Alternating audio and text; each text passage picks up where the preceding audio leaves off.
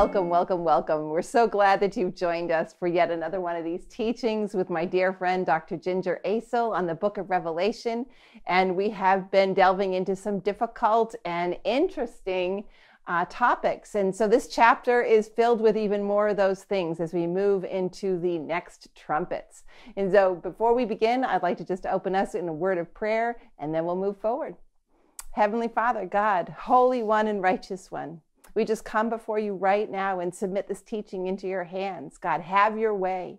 And I pray, Lord, a special anointing and a supernatural energy to just pour upon my friend as she shares these words right now, God, because they truly are the words of life.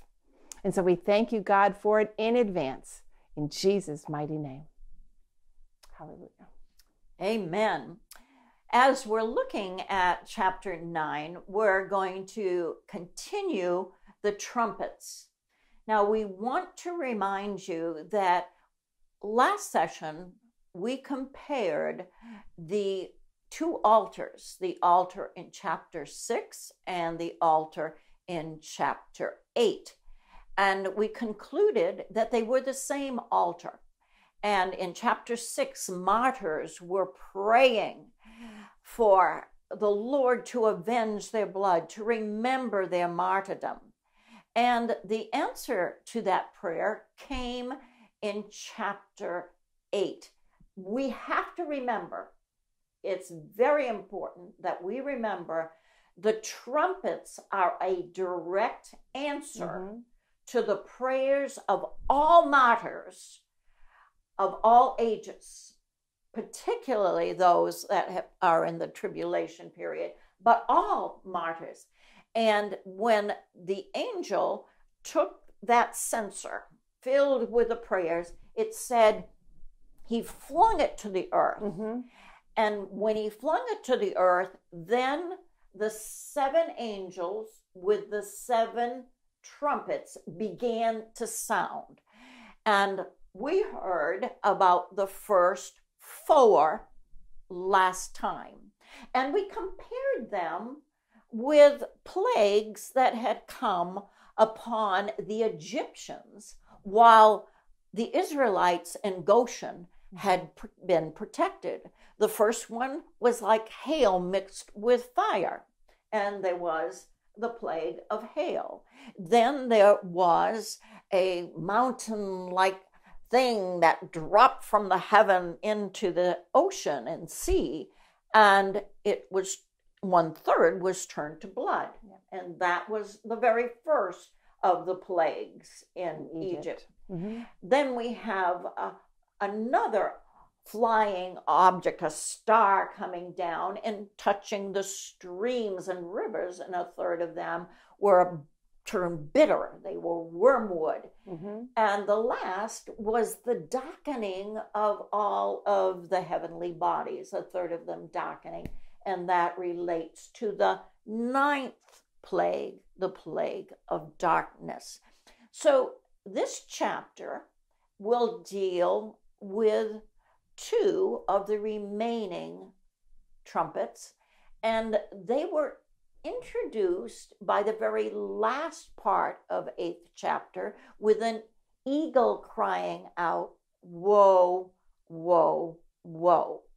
So we're anticipating that compared with the 4 that have been opened, these are going to be different, more intense, very woeful.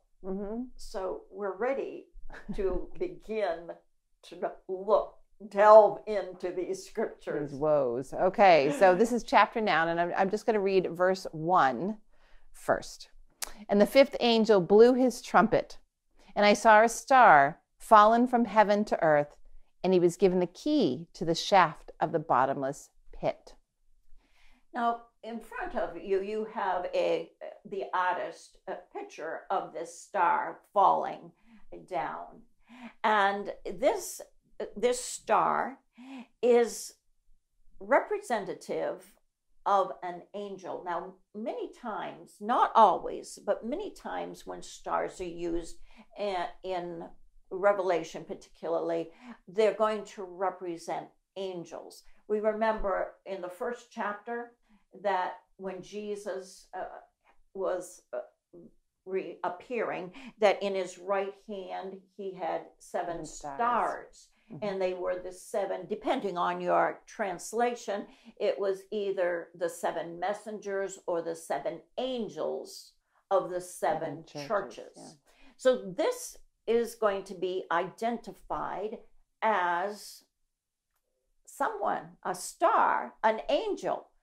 We can assume that that star is going to be Lucifer, and we will find out that indeed it is. But he has the key to the bottomless pit. So we're going to be looking in this chapter through the opening up of that, an abyss, a container that is going to release. And we will see what is going to be released as we read on. Okay, so I'm going to continue then in verse 2, and I'll read through verse 11.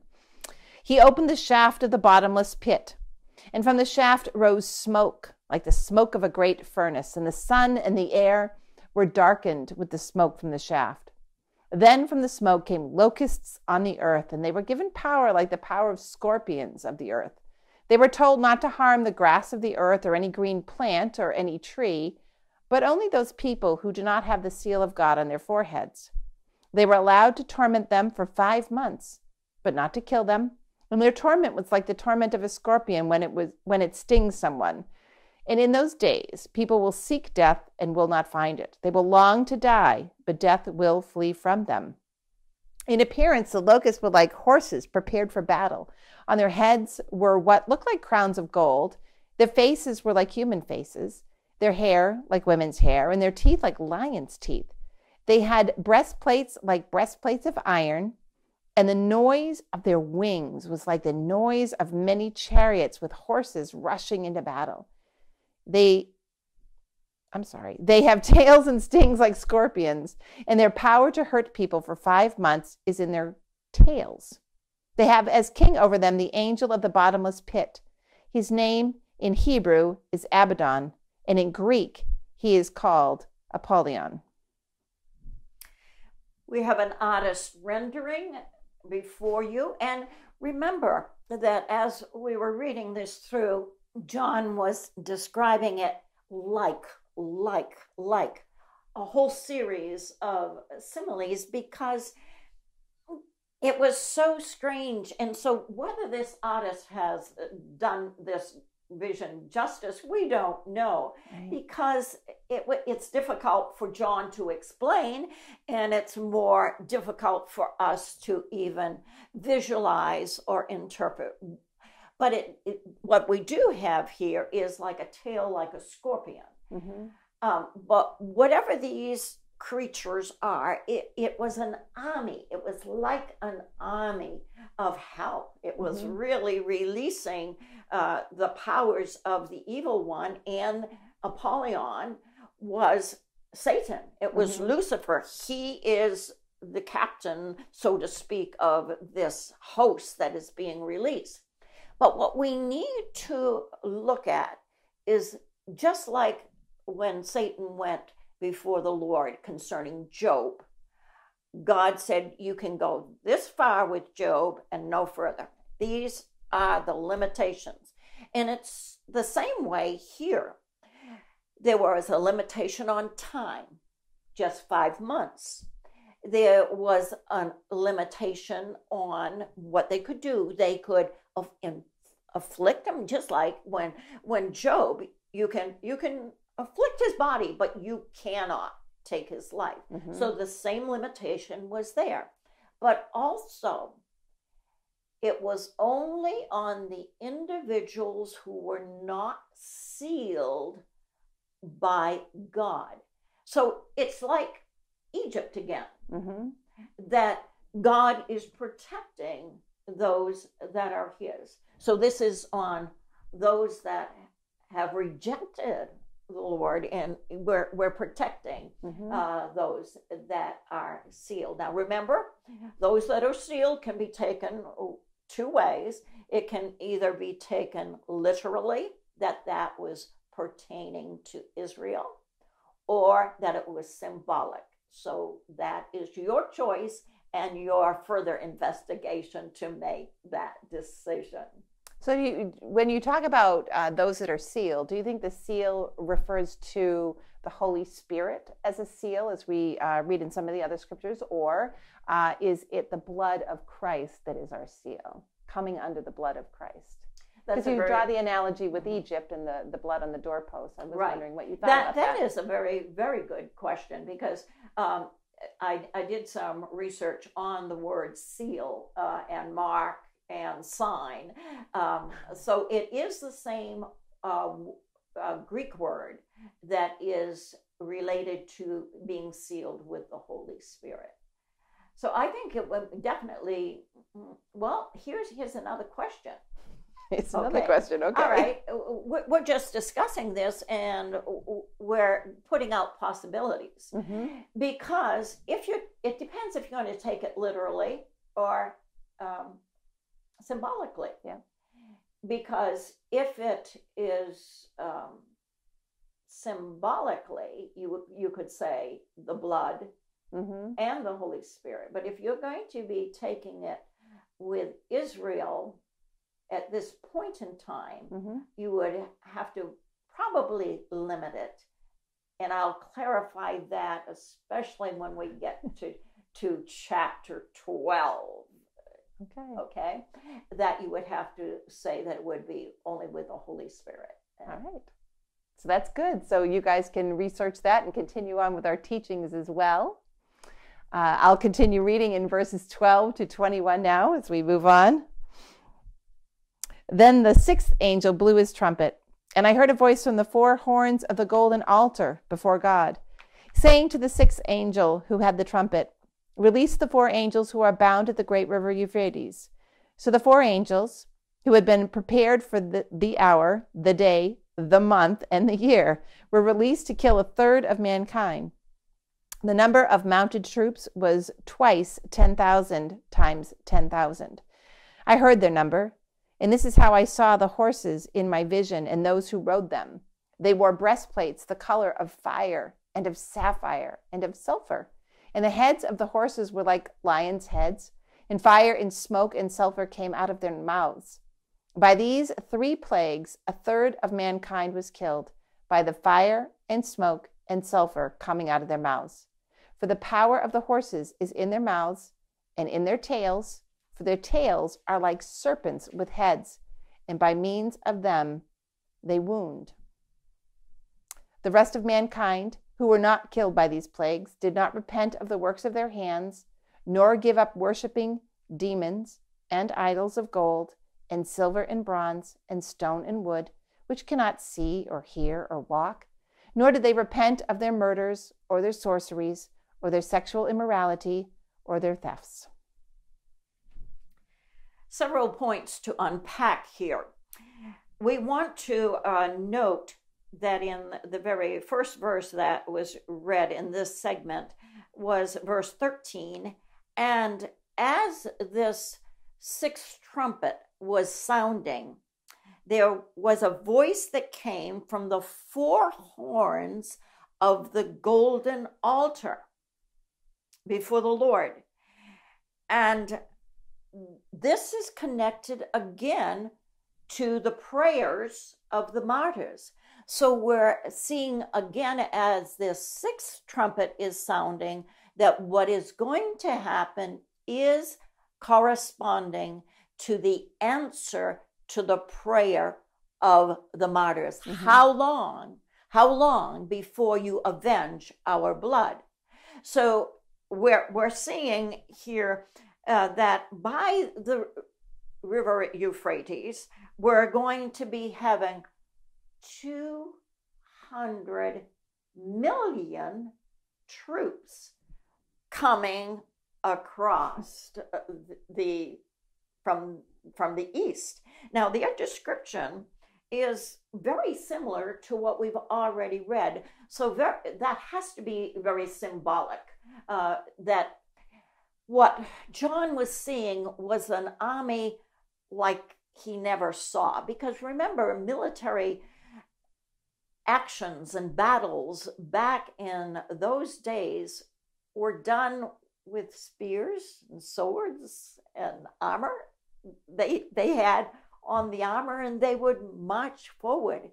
So many people have looked at the descriptions that were given in this chapter and have likened it to that equipment that we have presently in our military. Mm-hmm. And that could very well be the way John is saying, this is how I'm trying to explain it, mm-hmm. But I don't know what else to do. And so it's all in similes in their comparison.